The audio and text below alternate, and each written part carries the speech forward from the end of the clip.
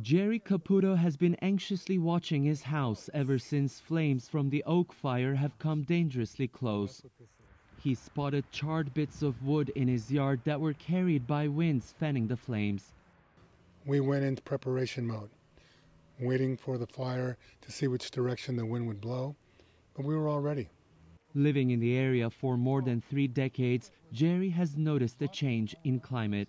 With the extended heat waves and drought, a natural pond nearby has almost vanished. And his once lavish green landscape has dried out.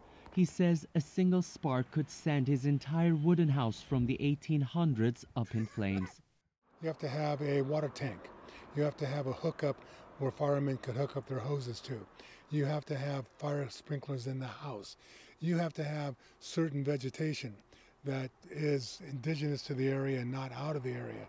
And it has to be 25 feet from the house. An expensive investment required by the new California building codes. But Jerry has invested in even more.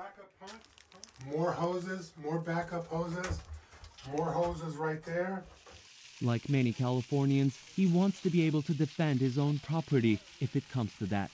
Firemen have helped train me because I've asked them to do that. And they said, yeah, that's part of our job. We'll protect, serve, and we'll train you. They showed me how to wet this down so it has a chance of surviving. But what are you going to do? It's built. I'm not tearing it down.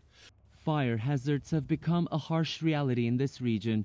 And for people like Jerry Caputo, preparing, investing, and training are his ways of coping.